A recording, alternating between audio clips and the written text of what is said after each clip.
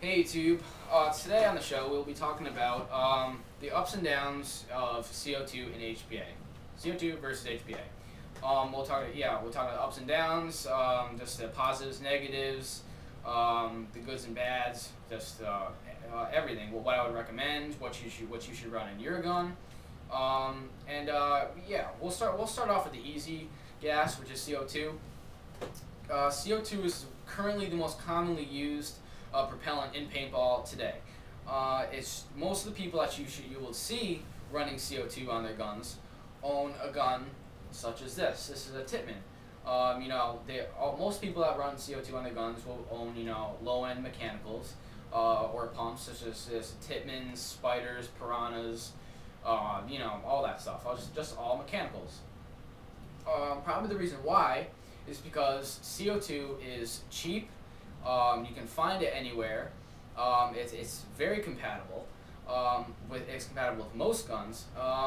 And plus, as I said, you can find it anywhere. You can fill your tank up at Sports Authority. You can find it anywhere. But the bad things about CO2, it is a really dirty gas. It's filthy. It was never meant to be used to propel a paintball. It was never meant to be put into the paintball gun. As I said, it's filthy. It can ruin your internals. It freezes in cold weather. It causes velocity spikes, which is when you're carrying your gun in the downward position, and liquid CO2 leaks in your gun, leaks into the chamber, and it just spikes your velocity up to 300, 350 FPS, and that's what's really bad, and it's a pain to fix. You can spend 5 minutes of the chronograph. It's just a really big pain. So, but a gun running on HPA will last twice as long as a gun running on CO2. It's just a lot cleaner. But if you can't afford an HPA tank, you're just new, you can't afford it, or it's not in your budget, or or at your local field it's the only thing available, or the only thing you can find, then I would definitely recommend getting an anti-siphon system for your CO2 tank, or buy a CO2 tank with the anti-siphon system installed. An anti-siphon system will help get rid of all of the dirt and crap that is entering your gun.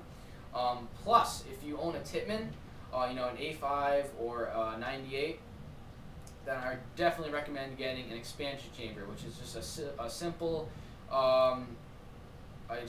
mechanism that you can put inside your gun, and it acts as a gas regulator to also help clear out all dirt and garbage. Both those things, the anti-siphon system and the expansion chamber, it should greatly increase your gun's performance running on CO2. Those are definitely a must if you have a Tippmann. Now let's talk about high-end, let's talk about HPA. Most of the people that you will see using HPA are pros, experienced paintball players, people with high-end guns, such as this. This is a Shocker. This is $600. This is an iPod Touch. This is $450. This is an Eclipse Ego. This is $750. This will all these will be using HPA. You will almost never see these guns running on CO2. The reason why, I pretty much think it all stands for itself. You will not wanting to be running a filthy, dirty gas through $400, $500+ gun. It's just out of the question. It's ludicrous. You would never want to do that. It would just completely ruin your gun. So definitely, if you're new to owning a high-end gun, and you want to run on CO2, then just forget about it. It's not going to happen. You will just completely ruin your gun after a year. So what I would definitely recommend is getting an HPA tank. I have two here. This is a 3,000 psi. This is 6845. This is a Steely. This is a carbon fiber. This holds about 500 shots. This holds about 1,000 shots. They're both pure energy, both great tanks for the price. However, both these tanks are significantly more expensive than CO2. This, which has like the amount of, carries the same amount of shots as a 9-ounce, is this is around $70. And this, which carries the same amount of shots as a 20-ounce, is $150. So even though you can get the same amount of shots out of a CO2 tank for $20, and this is $150, it's definitely worth it. Okay, it's a lot cleaner. Your gun will last a lot longer. No velocity spikes. It's just definitely, you need to get it.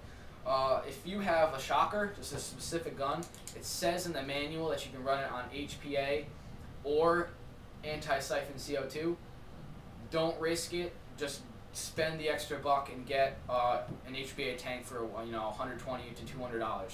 You'll definitely be way more satisfied, and it'll definitely increase the performance of your gun. Plus, now comes the question: what HPA tank should I buy? Should I buy low pressure or high pressure? I would definitely say high pressure. Unless you have an Angel, which run on low pressure, then get a high pressure tank. Okay, Angels are like the only guns that run on low pressure. They have this mechanism in the gun, and it just kind of screwed everything up. But high pressure air tanks are compatible with everything. It's compatible with this. It's compatible with this. It's compatible with this. It's compatible with this. It's compatible with everything here. It's compatible with all my guns. Most of the time, I don't even own a CO2 tank. That's how much I don't like it. So as you can tell, I would definitely recommend a high pressure HPA tank over CO2 any day. Just end of story. It's a lot better for your gun. You'll be 100% more satisfied. Thanks for watching, and check out my other videos.